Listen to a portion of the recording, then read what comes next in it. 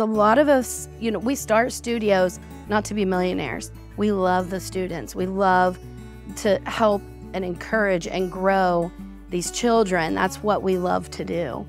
Financially, our studio was definitely at a point where we needed support. That ended up being Dan's Motion Marketing. It helps me to know that somebody actually cares about what we're doing. With DMM's help, we had a huge open house. It was packed. We probably had at least 28 students that came, plus their siblings. 10 registered that night. We're snowballing this, and it's just catching momentum, and that's super exciting. I mean, it's nice to know that you'll be able to pay your bills easier, and that there's gonna be 20-some new kids that you are gonna have there and be able to help and grow and encourage in your studio.